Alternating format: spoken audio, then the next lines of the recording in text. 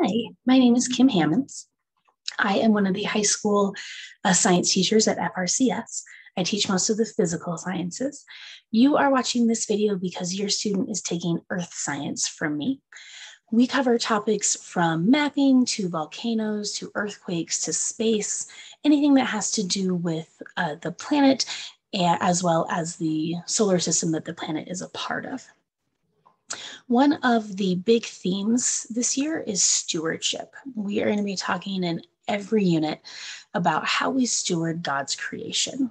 And that covers everything from resources, how do we steward our resources, to information. How are we good consumers of information, and how do we steward that information well? So that's something that you'll be, that your kids will be hearing about all year. And then I'm actually really excited about. Mr. Spector is coming in to talk to our class about stewardship from a biblical point of view, and we'll have various guests come in throughout the year to talk about that. So I'm really excited. There are a few topics that we'll get into that can require a little bit more critical thinking. So for example, we do a unit on the history of the earth. And of course, that brings up questions about the age of the earth. How old is the earth? That's one of the things that we talk about. And I want to let you know that you will receive communications ahead of time so that you know that we're diving into those topics.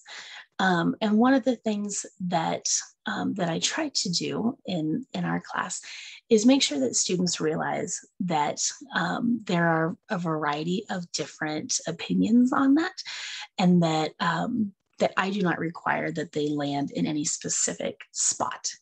The official stance of FRCS is that we are a young Earth school, meaning that the Earth was created in 6 24-hour days, and relatively recently.